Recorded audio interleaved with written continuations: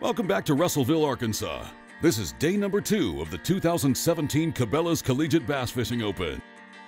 Pope County is the seat that's home to the city of Russellville and Lake Dardanelle, one of the many natural resources that provides for the people of Northwest Arkansas. It's very important to Russellville. It provides a whole lot of economic impact, this lake and the fishing industry, so we're very appreciative and we don't take it for granted. This is absolutely beautiful country and well worth the trip. For information, check out discoverrussellville.com. Back on Hunter Mills and Hunter McKinley. They've made a move and they're hooked up. Oh God. All right, that'll work. He was just running that way. Oh, keeper. It's a fat football, man. And rod one right under. You see your rod. There you go.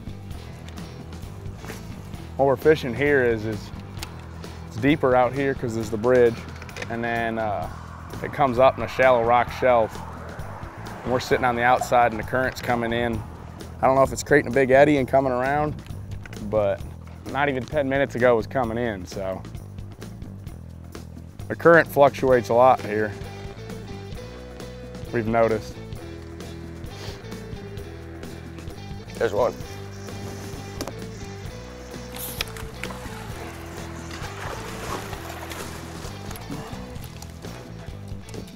He choked it. Well, you got some calling to do. Can I throw your rod while you're doing that? Cool. Big one. Big. University of Louisiana at Monroe started the morning in 4th after weighing in a combined total of 23.86. Be a bass. We'll pick things up with Spencer Lambert and Tyler Stewart. There we go. Good job. How big is he? 4? Probably. Yeah. Back on LSU's Matt Glad and Owen Richard. There he is, baby. So cool.